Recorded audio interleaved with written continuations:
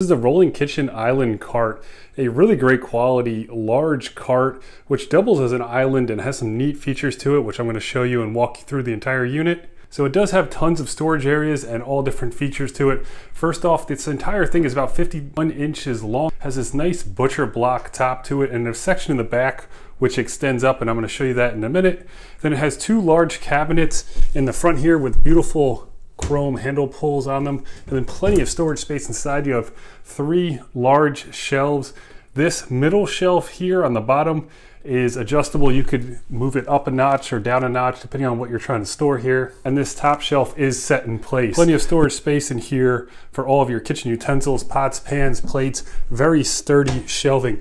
On the side you have some open air shelves here, all three of these. This one here has a handle in it and it is removable. You could pop this up and pull it out or leave it in place, whatever you need to. And it has a rod on this side which doubles as a handle, and I'm going to get to that feature in a minute.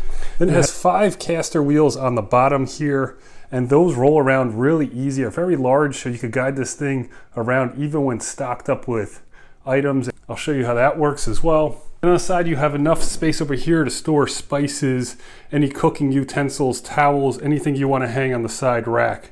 Now this entire unit is on these 5 caster wheels, and they have locks on these 2 on this side. So when you do want to lock this in place, if you don't want it to move, you could easily do that and then unlock it to move it around very easily as well.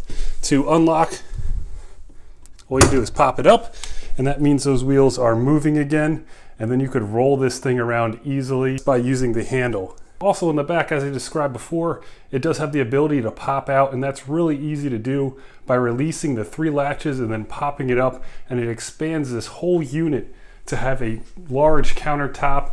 Perfect if you want to keep it stored away against a wall and then pull it out when company's around or when you're ready to eat. And in the back here, this is counter height, so you could pull a stool right up to it and eat across it. Very sturdy and stable. And then this also easily folds down once you're done with it and you're ready to store this back away or want to tuck it against the wall again. You can fold it down, roll it back against the wall. Very easy to convert it in and out, and very sturdy once it's set up.